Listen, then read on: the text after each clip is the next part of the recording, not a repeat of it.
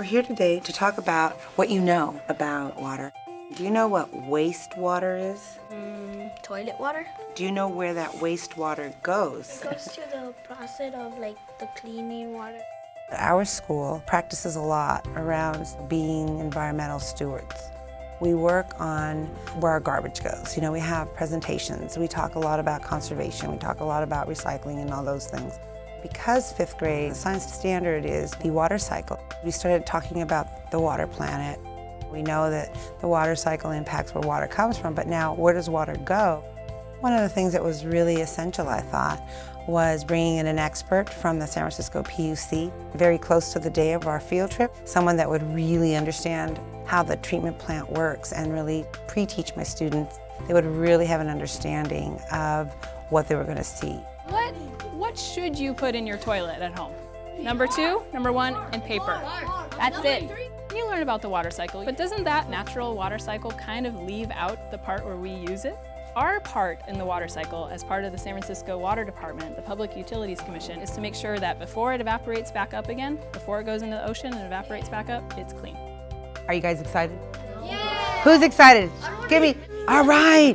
I've been really excited because this is one of the things that I personally love, and I took this tour so that I could learn about it and bring it to you, and now you have it here in the classroom, and this process here is exactly what you're going to see. I'm hoping that the kids are inspired to see the beauty and the wonderfulness of science, even in poop. It's very important for the teachers and students to take these tours because they help out with water pollution prevention, what to flush down the toilet. We talk about the equipment that's used to clean the water and the job to see what the employees do, what kind of degrees they have in order to work here at the PUC. I think one of the biggest things that kids take away from the tour are what to flush down the toilet, the color of raw sewage, how raw sewage look, and how we clean it, and then how we return it back into the bay or the Pacific Ocean. My favorite part about doing these tours is looking at the faces of the kids. When we show them the sludge, the odor, it's funny. It was a really fun field trip, and I really recommend it to the kids. It was really impressive to see how the cleaning process works. You get to learn what they do with your water and how it comes out of your faucet. Name one thing that you learned today, because remember, you're the ambassadors and the stewards now of the environment. I would tell my mom to not throw bad things to the toilet.